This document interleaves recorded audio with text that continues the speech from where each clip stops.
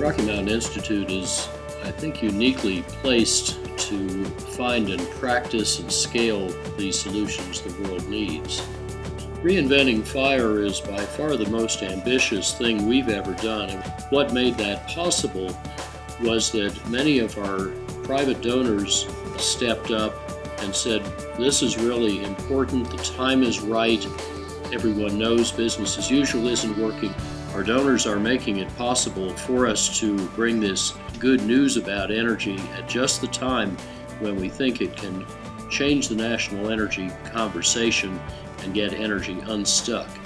With your help, your leadership, and your support, not just with money, but with ideas, contacts, and inspiration, we will be able to pull off something that we will all be very pleased to have been a part of.